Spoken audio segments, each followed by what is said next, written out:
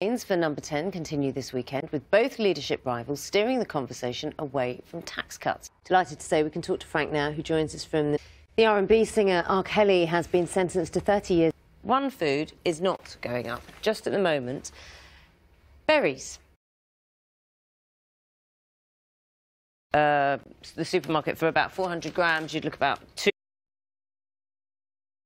Replica, because there's quite a nostalgia. 70s Birmingham. So now they've done a replica, and what they've done is, you know how they say that thing where things aren't as big? I don't think.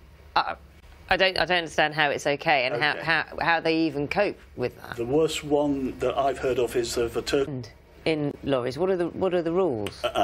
Reporter Simon was saying that his impression was that the tourist traffic, the cars, were being prioritised over the lorries. Is there a kind of procedure around that? How does that work? We're focusing a lot on people going away, who are trying to get away for the summer, for a break. What about people who are staying at home? Yeah. Give you a hug or all the time ask you how you are. They're the ones